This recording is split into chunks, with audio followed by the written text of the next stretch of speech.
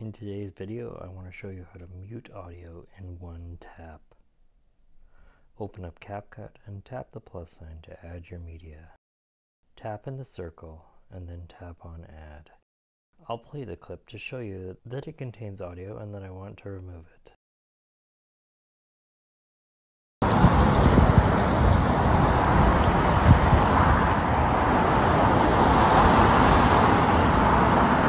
You'll notice that every CapCut project contains this watermark, but you can simply remove it by tapping on it and then pressing delete.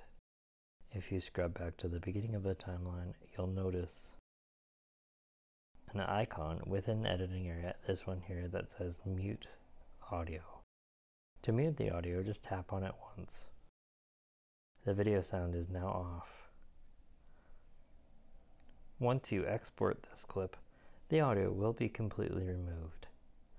Tap on the export icon to export the video. Once the export is finished, tap on Done. You can find the exported video in your camera roll. Here's the final clip. The audio has been completely removed. To remove audio using the volume control on a video track, watch this video here.